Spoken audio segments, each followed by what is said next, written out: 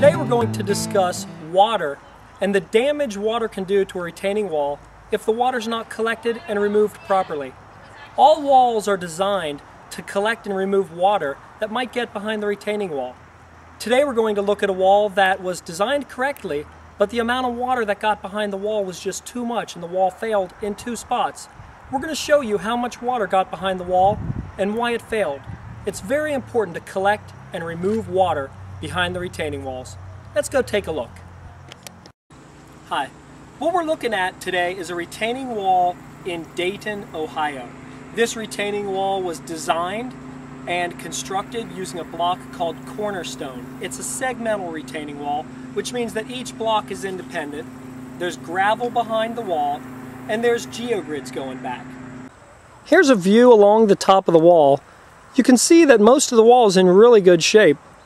This close end obviously had a significant failure.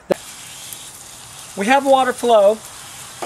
We're going to put the hose right into the downspout, and we're going to go down here and take a look and see what the downspout does.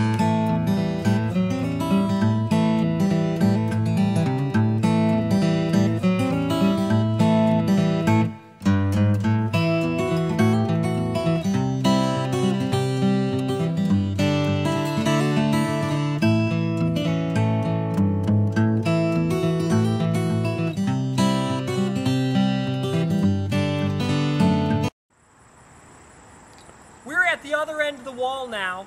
Where I'm standing, there's a pipe that drains directly into the wall. You'll notice this section of wall is curved, bulged, and it's overturning. It's going to look like that end of the wall in a short time, provided that the water continues to be diverted into that area. We've recommended to the owner that they reconstruct the upper part of the wall, they reconstruct the ends of the wall, and that they take this water in solid pipes and discharge it around the ends of the wall in front of the wall.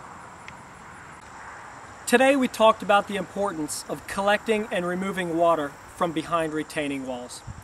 Retaining walls are designed to handle some water that gets behind them.